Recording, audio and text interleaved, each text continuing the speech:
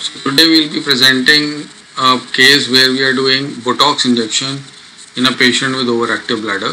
This is a 60-year-old female with severely contracted bladder and with a capacity of around 150 ml or lesser than that.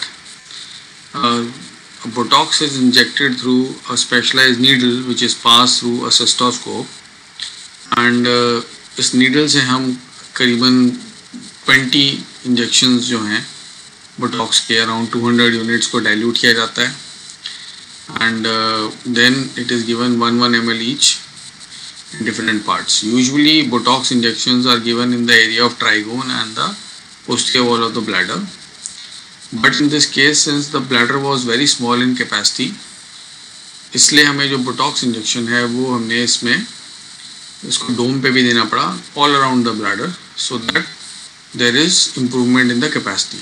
So Botox, as we have told in the previous video, वो आपने अगर नहीं देखा है तो you can just see that video where it is given in patients where there is a wet overactive bladder with urinary leakage which is not controllable by medicines. So उन patients में जहाँ पर कोई भी medicine काम नहीं कर रही है उसमें हम Botox देते हैं.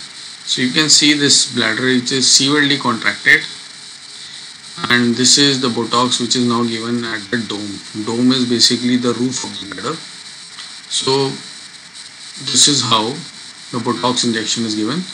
So once the dome has been covered, the next step is to give this injection in the area of the trigone. So now we are moving in the lower part of the bladder, which is the area of the trigone, and once this injection is given, the patient, it's a daycare process where the patient can be discharged on the same day, and the process takes usually less than 30 minutes. Thank you for your time.